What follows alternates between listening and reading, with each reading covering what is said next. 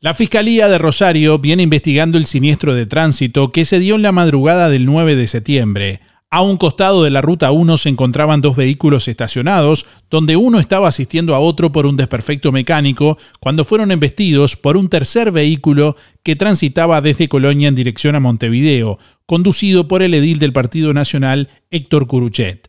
Así lo confirmó, en base a las pericias realizadas, la fiscal de Rosario Sandra Fleitas, quien además dio cuenta de que el análisis toxicológico final determinó que Curuchet conducía con 1,66 gramos de alcohol en sangre. La presencia de alcohol en sangre es una circunstancia que no es menor, que a juicio de la Fiscalía va a ser tomado en consideración.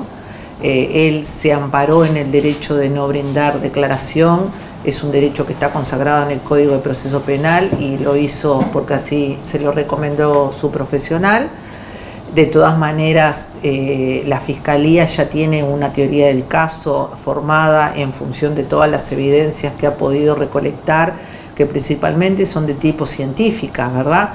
Y objetivas, como son el trabajo efectuado por los peritos de policía científica, los técnicos de el ITF, tanto los médicos forenses que intervinieron en las autopsias de las personas que fallecieron, así como quienes constataron las lesiones y van siguiendo la evolución de la persona que hoy por hoy está internada. La Fiscalía entiende que existe un grado de responsabilidad de Curuchet, por lo que solicitará su formalización. Y para esta Fiscalía existe un grado de responsabilidad, razón por la cual se va a solicitar la formalización de la persona que hoy se presentó en la Fiscalía.